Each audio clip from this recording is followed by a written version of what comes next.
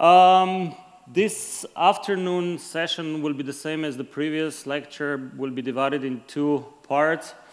The first part will be delivered by myself, and it's going to be mainly on the framework for introduction of permanent shotcrete lining in Slovenia, as implemented on the second track. The second part will be presented by Mr. Zvonko Cotič, and he will give you some practical insight into implementation of permanent shotcrete lining in Slovenia as implemented on the second track and Prehod tunnel. This first part of lecture will be delivered in English. The second part by Mr. Cotič will be delivered in Slovenian. However, we will provide simultaneous translation for our foreign guests. There will be someone during the break when we change the podium here. There will be some people walking around and who wants to have headphones. You are very welcome to take one. Okay, so I have an unpleasant duty to introduce myself.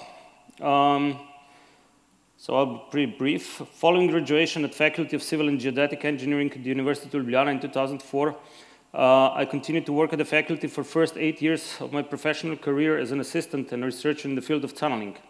I received my PhD in 2009, and in 2012 I joined Austrian-based Dr. Sauer & Partners company, and I worked mainly in the North American mining and tunneling industry as a lead tunneling expert until mid-2020, when I joined the owner of 2TDK, of the second track, 2TDK.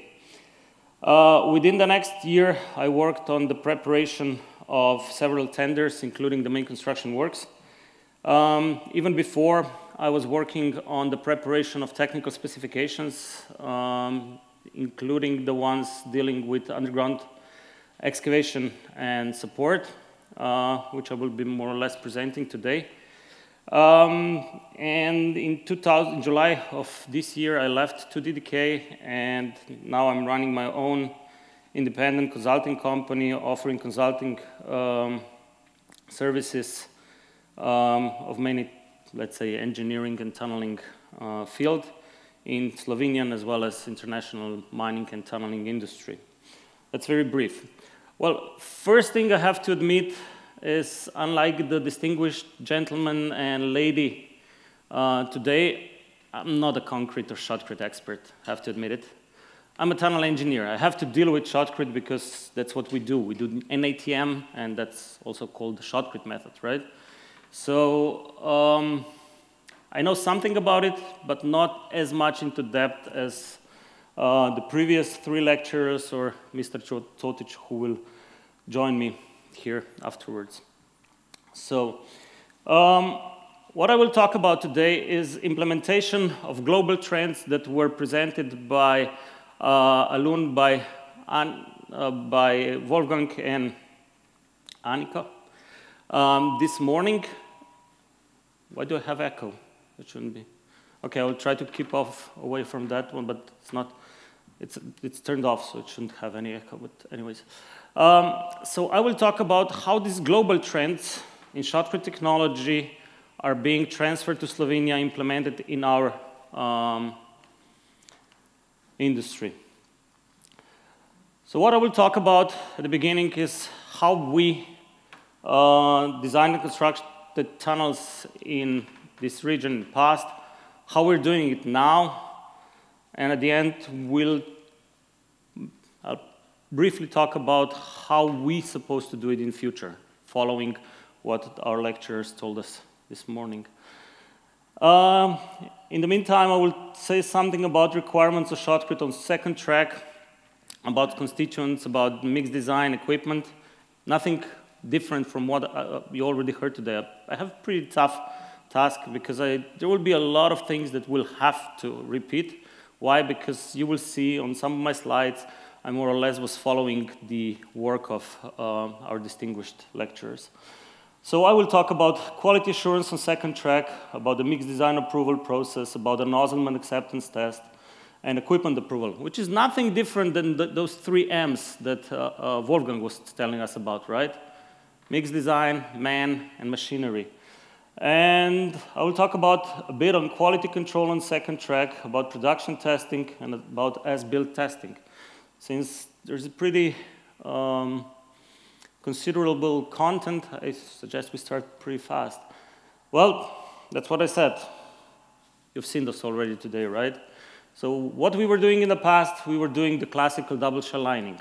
So sprayed bar and mesh reinforced Shotcrete as a primary lining, waterproofing membrane, sheet waterproofing membrane in between, and then secondary lining made of plain or bar reinforced casting plate concrete. Loads applied separately, I won't go through this, so there was none of the loads put in the long term on the primary lining, it was just, everything was on the secondary lining. That's how it looked.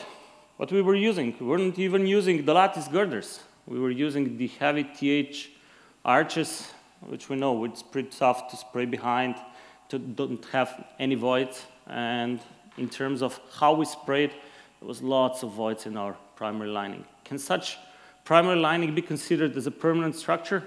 Well, I don't think so, right? There has to be Shotcrete, but we had lots of voids, lots of nests of rebound, and so on. But about 18 years ago, they were constructing the motorway tunnel Decani, which is just above the T8 tunnel, which will pass soon underneath. And that they were using the steel fiber reinforced Shotcrete for primary support. They constructed a trial field and 410 meter long section of a tunnel. Because of the much faster advance rate, they were able to finish the tunnel 4 months ahead, sorry for that. So instead of 5 meters per day, they were excavating and supporting 7 meters. So even back then, they figured out, okay, we can be much faster just using the steel fiber reinforced Shotcrete instead of wire mesh reinforced. That's how we did the inner lining. This section, it was just plain Shotcrete, no reinforcement. It was only the Shotcrete tunnel, which was where the inner lining was reinforced for various reasons, like sulfate corrosion of Shotcrete. And that was the only one. What we're doing now, it's, these are photos from Peku tunnel, and more details about this Peku tunnel and how we construct there will be provided by Zvonko in the next presentation. So what we were doing at the beginning, we were using lattice girder, so no more TH arches. What we're using now, we don't use any wire mesh anymore, we don't use lattice girders anymore, it's just synthetic fiber reinforced Shotcrete. So we did a step forward. And this is being used in a systematic support. So it's not just a short section. It's going to be a large portion of a tunnel constructed as a permanent sprayed concrete lining. I have to excuse myself. I will use more or less term Shotcrete. I told you I was working in North American mining industry and tunneling industry, so to me, Shotcrete is the term. I hardly get used to the sprayed concrete, but you will understand. And when I said fibercrete, that means fiber reinforced Shotcrete or fiber reinforced sprayed concrete. How will we do the inner lining? Well, exactly the same as we did 15, 20 years ago. So in areas, just a plain Shotcrete shell, and in some areas, reinforced, especially where we have to do, where we have like high hydrostatic pressures, for example, in tunnels T1 and T2. But we did move from this double shell lining into combined lining approach. So having fiber reinforced Shotcrete as a primary lining, steel sheet waterproofing membrane, and then the cast in place concrete. Can we get away from this pretty soon? I don't think so. We'll try to see whether we can implement, let's say, proper composite lining in some of our tunnels, but that comes at the end. That's what I said, design and construction of tunnels in Slovenia in the future. Again, nothing that you haven't seen so far. What we do at the moment, we apply 35% of ground load on the primary lining for long-term load, and 65 is applied to the secondary lining, which is kind of opposite of what these two gentlemen were telling us today, right? But we are not in that stage yet. Why? Because we have that gap of 10 years when we didn't do any major tunnel construction. We have to develop ourselves on the designer side, on the contractor side, and also on the owner side. That's why we are organizing today this event.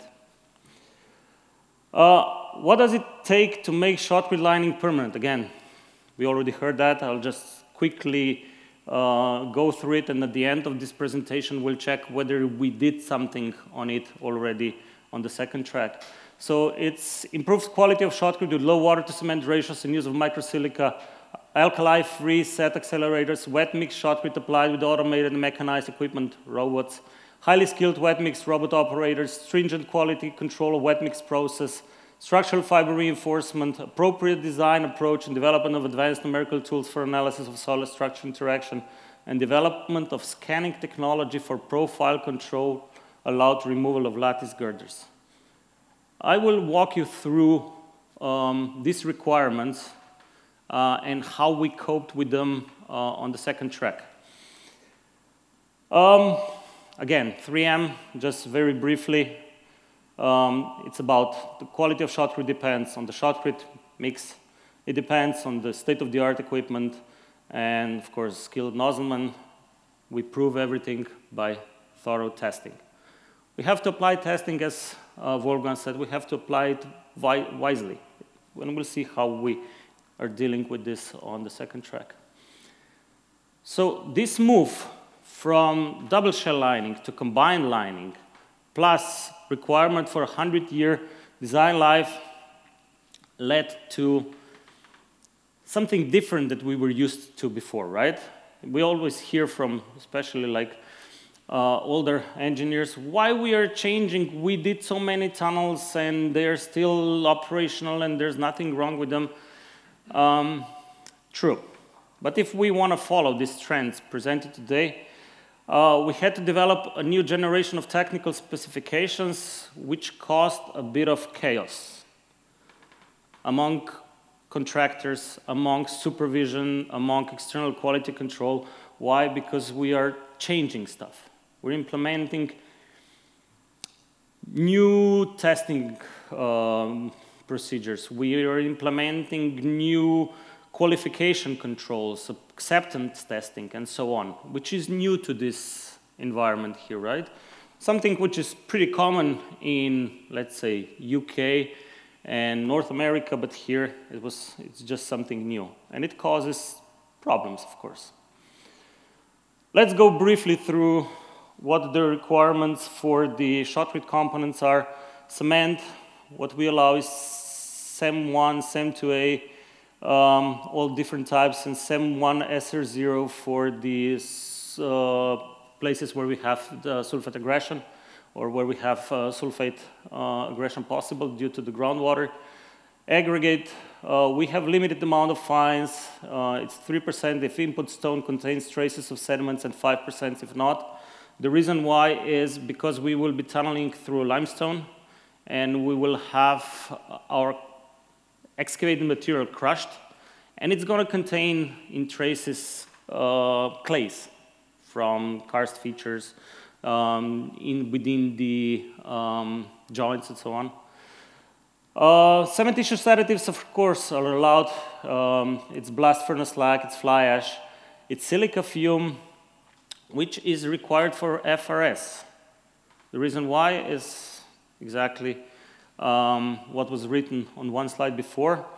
And this originates from my, let's say, not understanding of Slovenian market.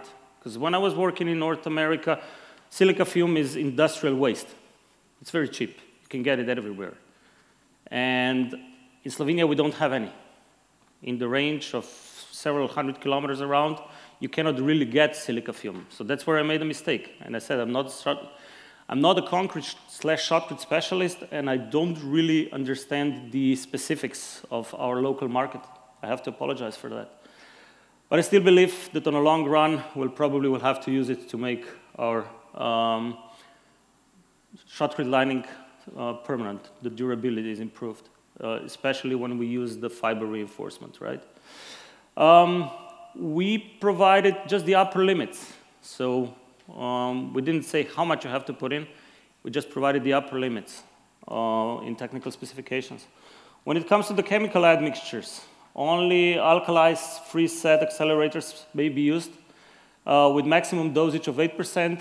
If more, it is not considered the structural. Why? I was working on some projects where we were doing testing of compressive strength on a longer run, and we saw when we used 9–10%, it was decreasing on a long run. Slowly, but it was decreasing. I don't know whether it was just the samples themselves, or it was actually the Shotcrete that was losing strength. Only high-range water-reducing agents or hyperplasticizers may be used. Hydration control, very much appreciated. Up to 8 hours, untreated only up to 90 minutes. Effect of each of these chemical admixtures used must be proven in site trials. You cannot just put something in and say, oh, it works. No, we want to see how it works. So you have to compare, the contractor or the Shotcrete technologists have to compare the treated and untreated Shotcrete to see what the effect of admixtures is. In water protection area, non-soluble admixtures are required. They should be, if they're water soluble, they should be swapped around with non-soluble admixtures, and that's mainly the tunnels T1 and T2 within the karst area. Fibers, they might be either steel or synthetic. We provided the aspect ratio. We limited the length for both of them, and we provided minimum tensile strength and E modulus for synthetic fibers. There's nothing on dosage in those technical specifications. It's just performance-based criteria, which is good. Me as a designer, I don't care how much fibers you put in, as long as you achieve the required flexural strength. On the mixed design, water to cement ratio should be lower than 0.45. This is to reach the 100-year design lifetime. Minimum total cement content should be about 350 kg per cubic meter or more. In terms of early strength development, the J2 class, according to EN 1448, is required for the first 24 hours. Where we have low overburden underneath populated area, we have to achieve 12 MPa in 24 hours. If workers want to get underneath the freshly sprayed concrete or into the work exclusion zone, the Shotcrete should have 0.5 MPa. So if the contractor wants to have quick advance, they should make sure that their Shotcrete has appropriate early strength. At the time of blast initiation, 1.5 MPa is required, so that's another pretty tough requirement if you want to have fast advance. And of course, C25 to 30 MPa after 28 days. There is another requirement which is put here in red, and that's the 56-day compressive strength has to be 5% above the 28-day strength.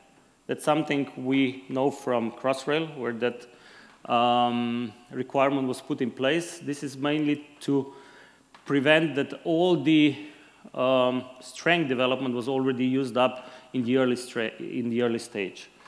And what then the last requirement I put it out is the flexural toughness for fibercrete should be 320 joules after 7 days and 400 joules after 28 days for the RDP test, according to ASTM 1550. And we'll see later what that is. Since we have this 10-year gap in tunnel construction in Slovenia I was telling you about, and also Shotcrete has not been widely used in other sectors of engineering construction. Furthermore, new local companies without previous knowledge and experience in Shotcrete are now rising in the market. The old ones, we know they went bankrupt. So as I said in the opening speech this morning, a lot of knowledge, a lot of experience, a lot of skill was lost. So we are starting more or less from scratch.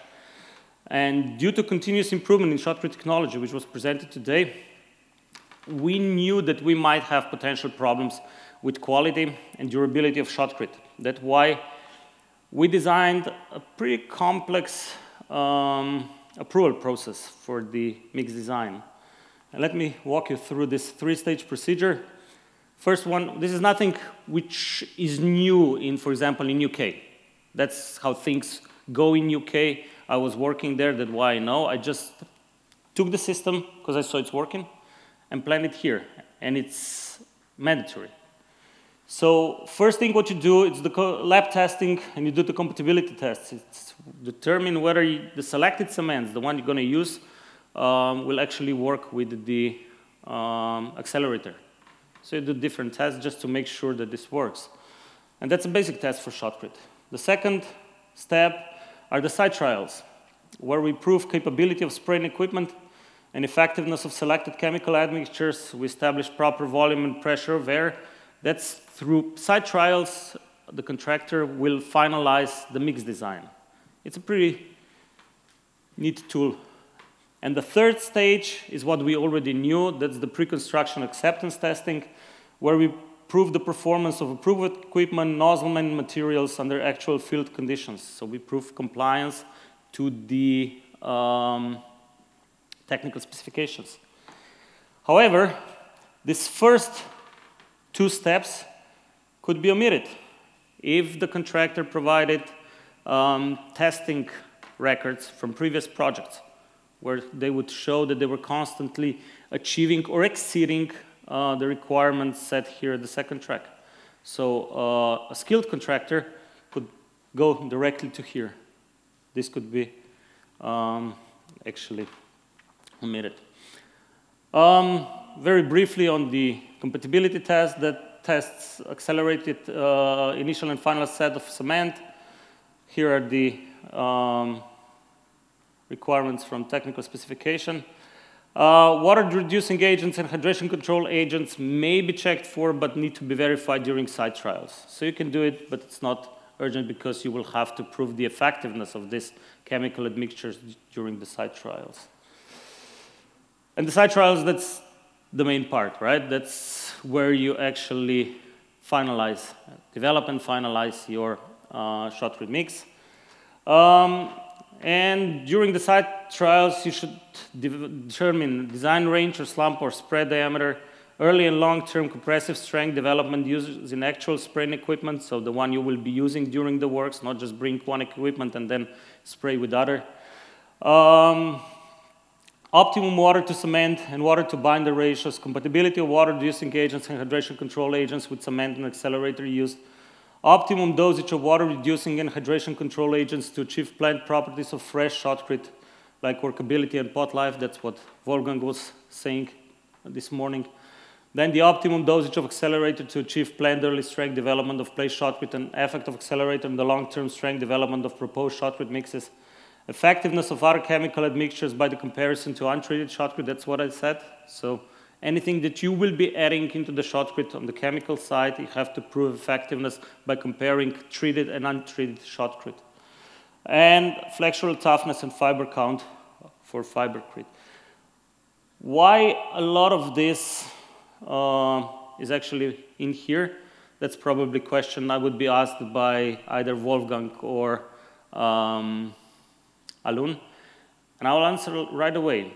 When we were writing these specifications, we knew that we might have Chinese contractors. We knew we might have Turkish contractors, and they would bring some chemicals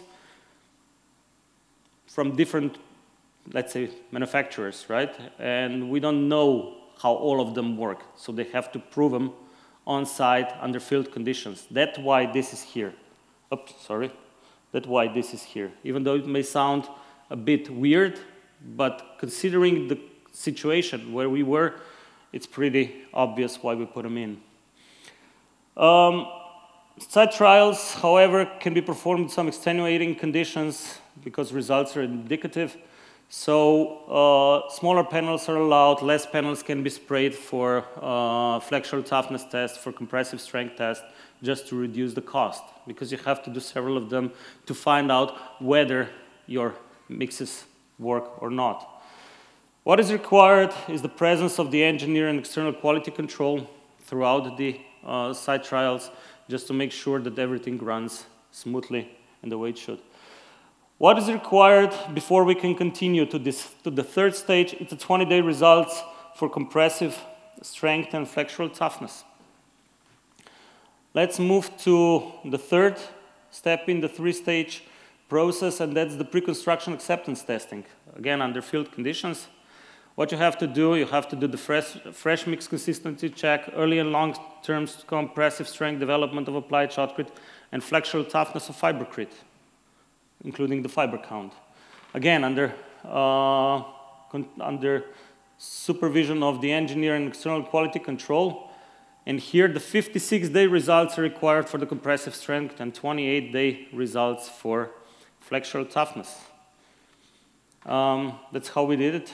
So this is for the compressive strength and this is for the flexural toughness. There was a lot of panels to be sprayed in one single day, and Zvonko will tell you a bit more about what the problems were and what the suggestions would be for the future. As I was saying, 28 days strength required, 56 days strength required. This leads to a pretty lengthy process. If we do all three stages, altogether we need about 112 days.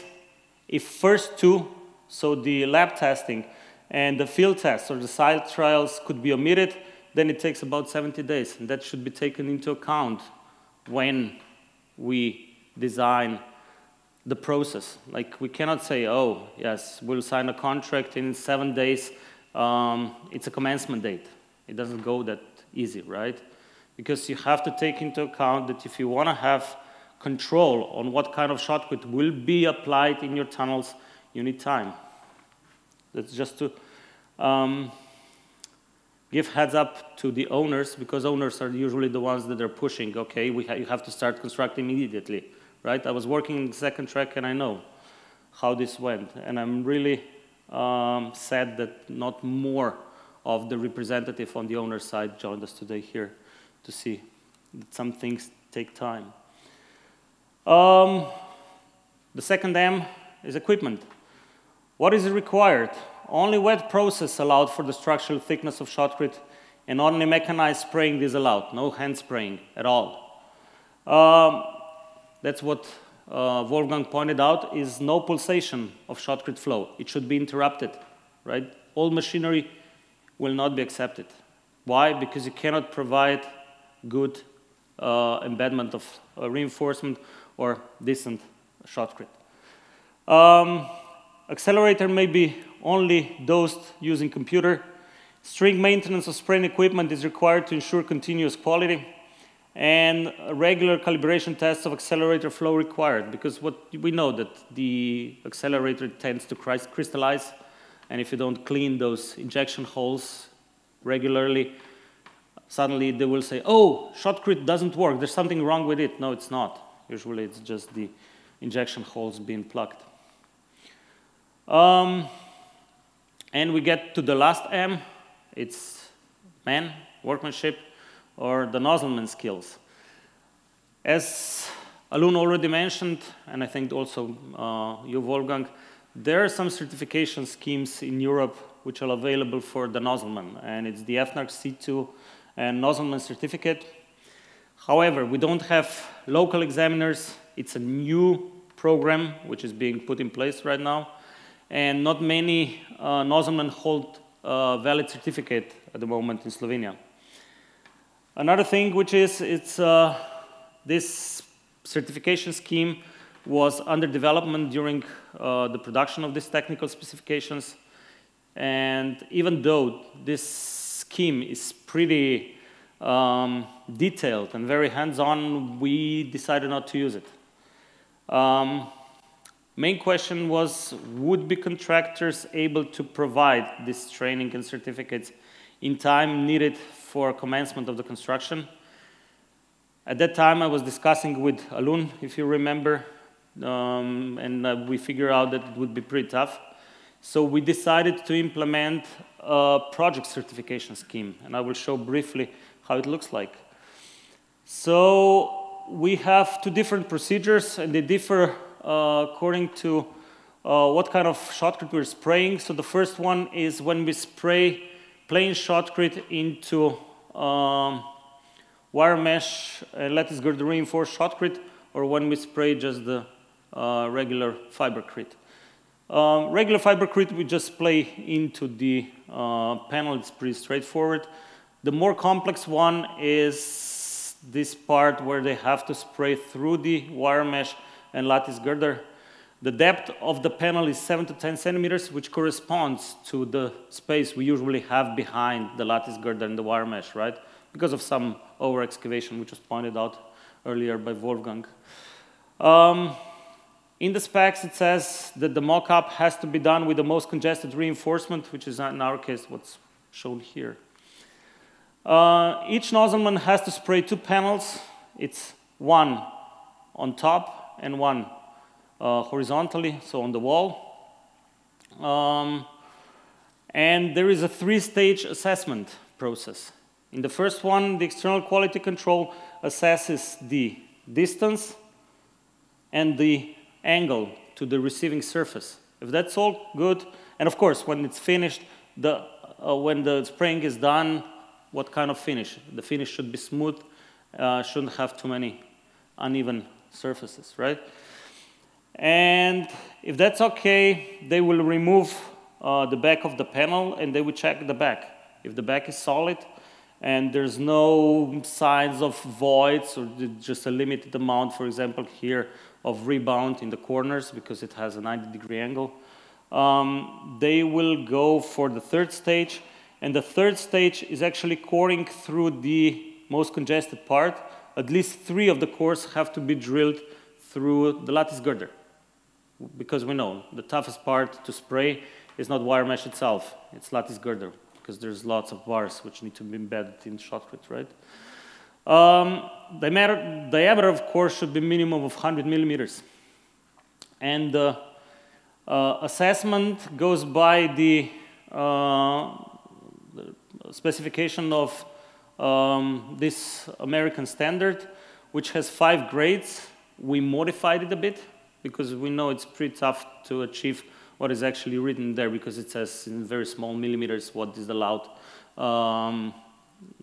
void or allowed nest. So what's shown here, these are grade 1 and grade 2.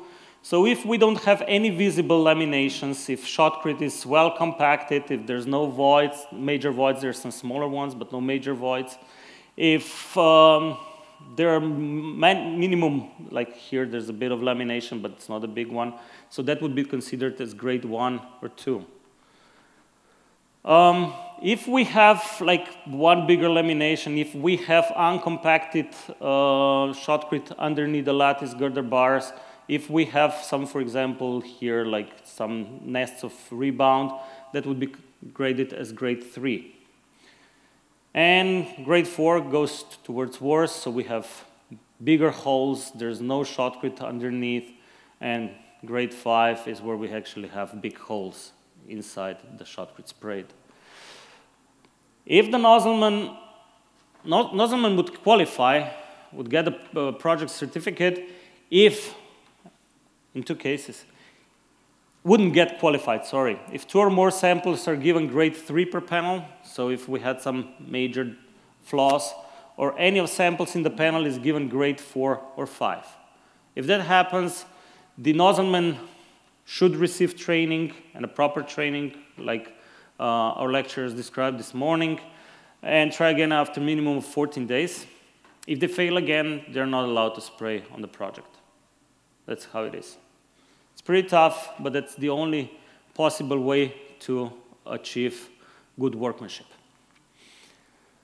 Now we go to from quality assurance, we now go to quality control, and we'll talk about testing. So we have 2 different types of testing, And first one is where I call it the production testing, where we spray Shotcrete into the panels, either for flexural strength testing or for the compressive strength testing. And then is the other one, it's as-built testing, where we core samples directly from in situ lining. So we see how it's actually, because we know when they have to spray panels, they usually do a very good job, right? When they spray into the actual lining, they're always in a hurry, right? Because there's a push for meters. And we know that usually there will be way worse quality in the in situ lining than in the panels.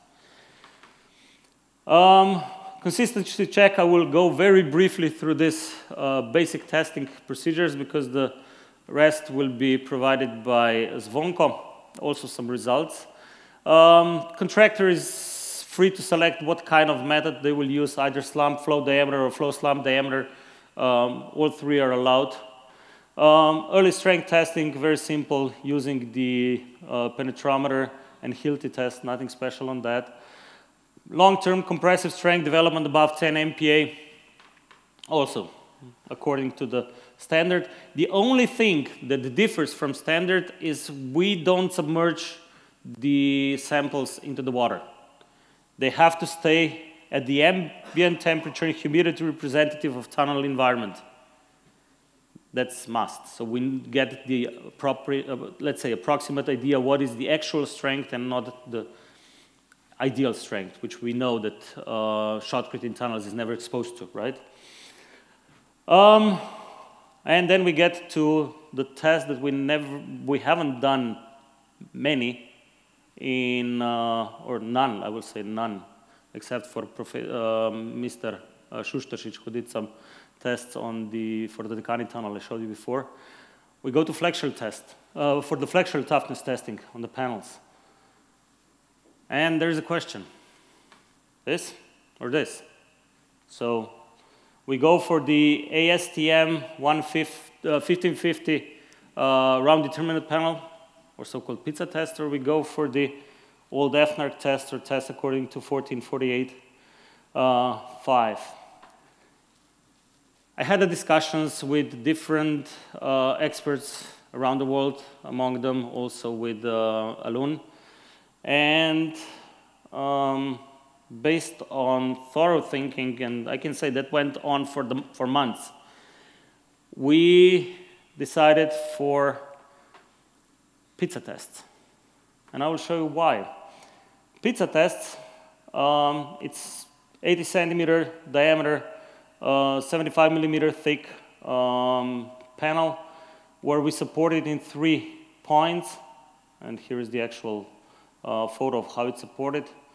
And this will always, more or less always, not 100%, it will result in 3 cracks, roughly at 120-degree angle.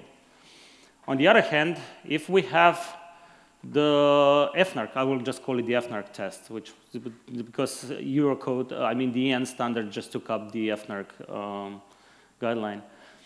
We have the panel supported on the edge, all around.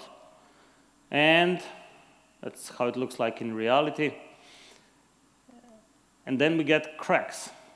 And 2 different samples may crack in different patterns. I just took 2 on top of them, and you can see that we have different length and number of cracks. Are we testing a material, or we just have very test-dependent test?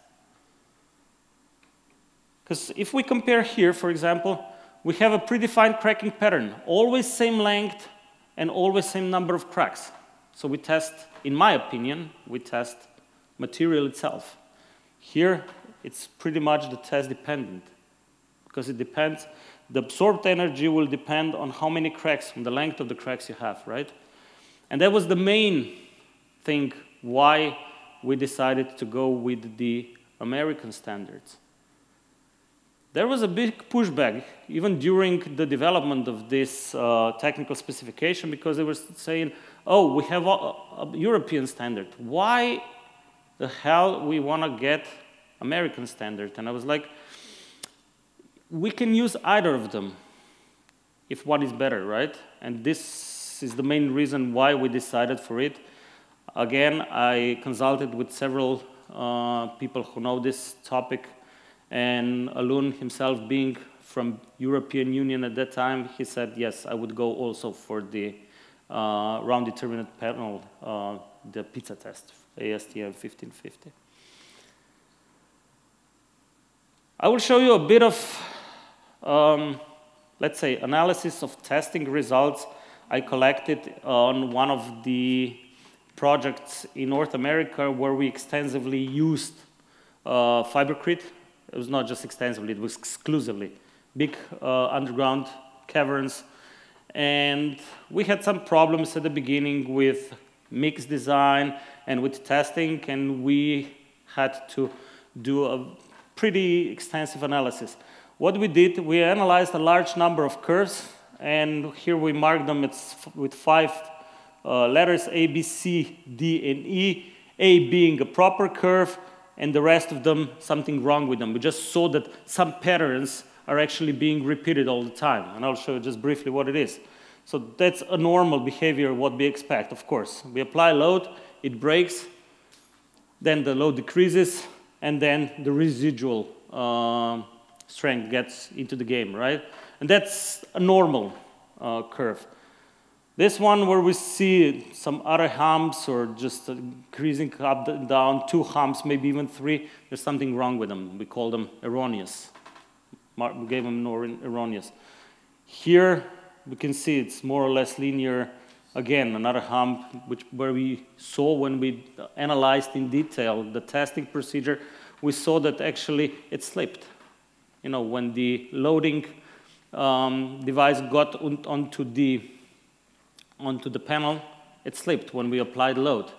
And that's why now when we talk with people here on the internal quality control, we tell them, oh, you have to be very careful to make really nice, smooth surface where the load will be applied, just to avoid things like this.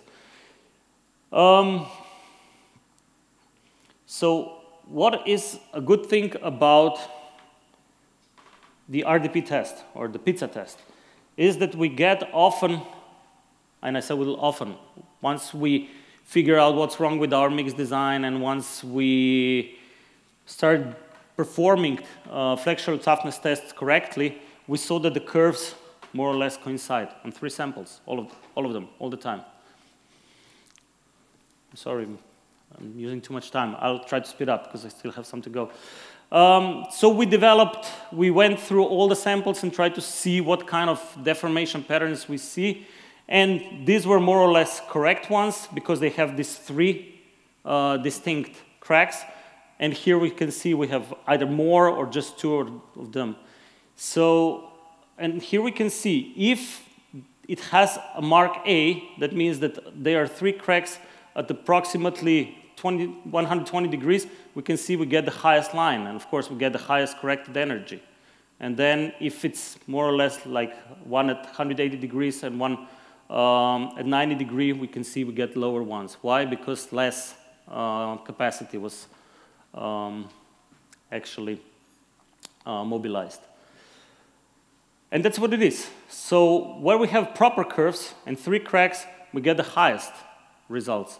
Whenever we have something wrong with the curves, either with testing, that's where we get the lower results. And that's where we think that we should abandon those samples. Why? Because we were testing the test, not the material itself.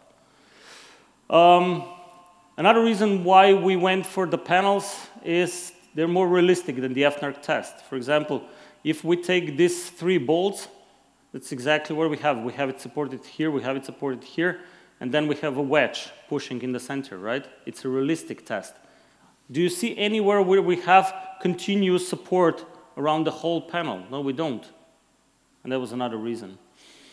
When we compared lots of curves, we noticed one thing. So from increase of flexural toughness from 7 days to 28 days, it's just sometimes it increases, but mainly it stays the same.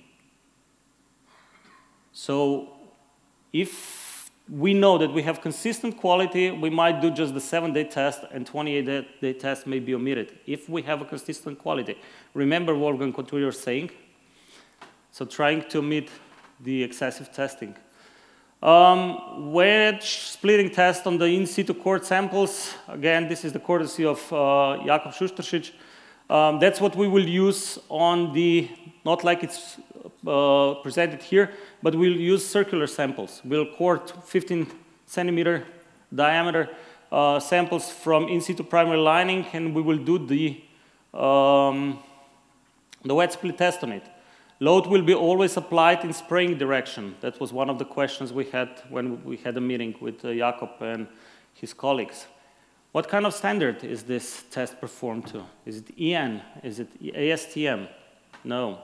It's just a scientific paper and a very thorough description in the technical specifications. That's what we'll go after.